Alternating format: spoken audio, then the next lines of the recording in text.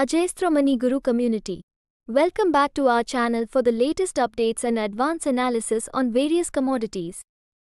I am Neena, and today, on the 30th of January 2024, we dive into the world of copper, where markets are holding steady in anticipation of a crucial decision from the US Federal Reserve.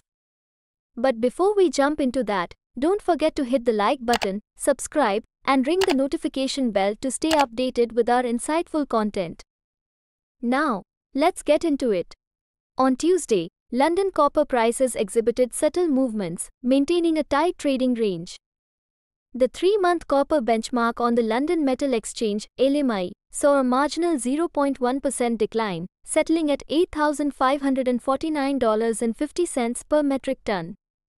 Meanwhile, over at the Shanghai Futures Exchange, SHFE, the most actively traded March copper contract experienced a slight 0.1% increase, reaching 69,020 yuan, $9,616.30 per ton. What's causing this cautious atmosphere? Well, all eyes are on the US Federal Reserve, which is set to make a pivotal interest rate decision later this week. Investors are closely monitoring the stability of the US dollar against major currencies. The big question on everyone's mind is not just about the current interest rate stance but also the signals coming from Fed Chair Jerome Powell regarding future rate movements.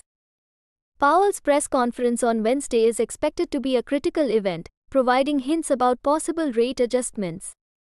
But it's not just copper in the spotlight. In other metal trading, LME aluminum saw a 0.5% decrease, settling at $2,253.50 per ton. Nickel experienced a 0.7% drop to $16,325, while lead, tin, and zinc showed varied movements. The Shanghai Futures Exchange mirrored these trends, with notable declines in aluminum, nickel, and zinc. A point of interest here is the nickel market, which is poised for its 6th consecutive monthly fall on both LME and SHFE platforms. This trend is primarily attributed to an ongoing supply surplus, and we'll be closely monitoring how this situation unfolds in the coming days. But that's not all.